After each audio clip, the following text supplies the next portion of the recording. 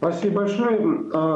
Теперь к Армении, с вашего позволения. 9 ноября в МИД страны в привязке к проекту «Перекресток мира» заявили, что Республика Армения никогда ни в каком документе не соглашалась на какие-либо ограничения своего суверенитета. И ни на каком из ответственных ее суверенной территории не может быть установлен контроль третьей стороны. Вот как бы вы в этом контексте прокомментировали материалы СМИ, где Россия обвиняет давление на Армению в целях реализации Зангезурского коридора?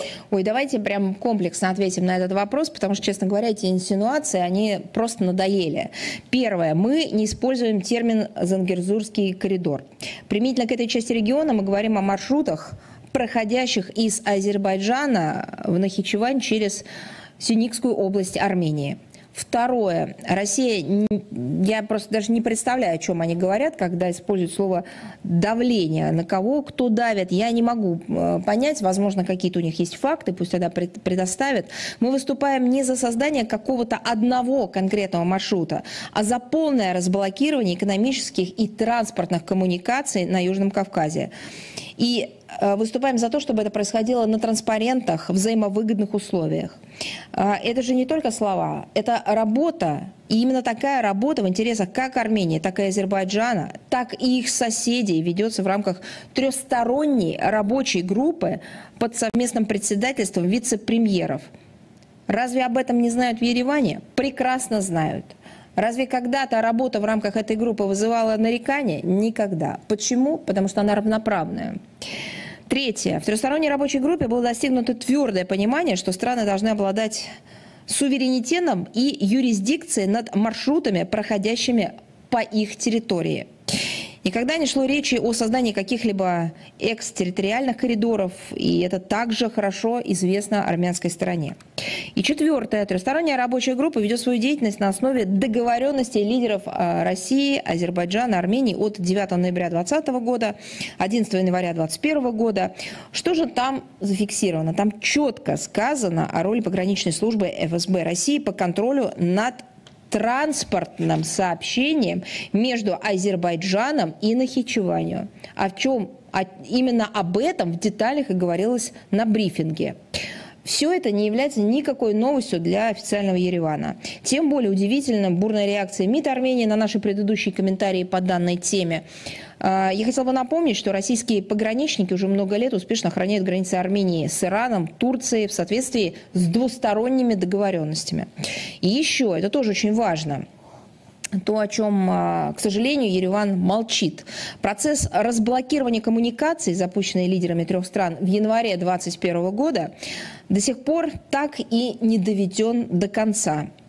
На протяжении этих лет мы несколько раз вплотную подходили к принятию пакета взаимовыгодных решений, которые бы дали возможность и Армении, и Азербайджану пользоваться дорожной инфраструктурой друг друга.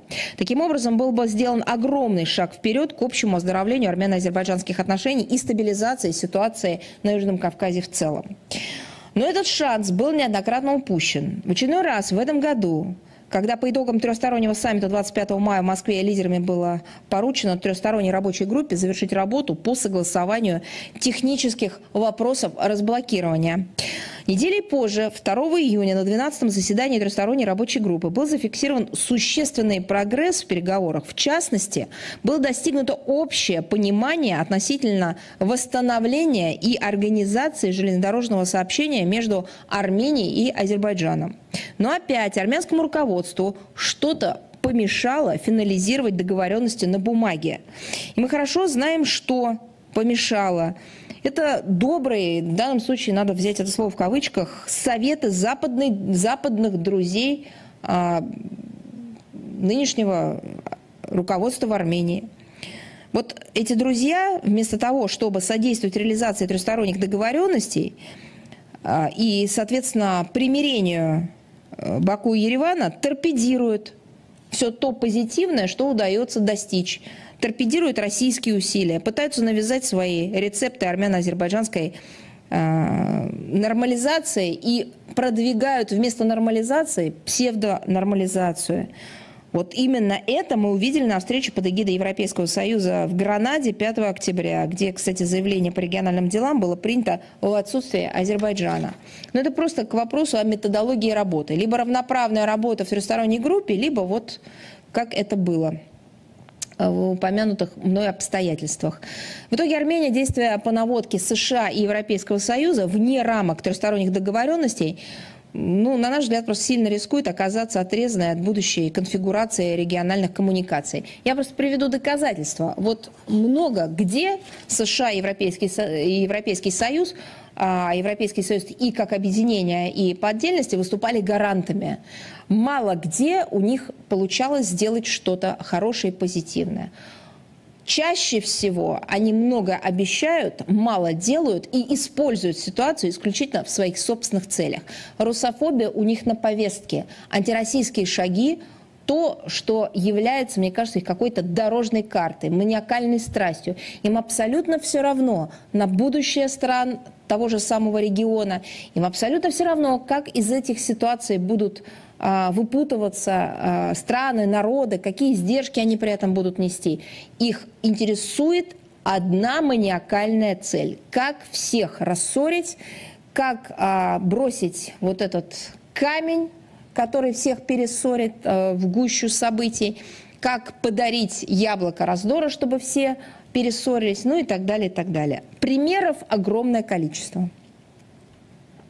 Еще один вопрос по, собственно, тому же региону. Как в России оценивают перспективы возвращения армян, покинувших Нагорный Карабах, обратно в регион? Вы знаете, этот вопрос задают все чаще и журналисты, и жители Нагорного Карабаха, которые покинули свои дома. Мы приветствуем недавние заявления высокопоставленного представителя администрации президента Азербайджана о гарантиях прав, безопасности, экономического благополучия для армян, которые хотят вернуться в Карабах. Мне кажется, это очень важный и своевременный сигнал.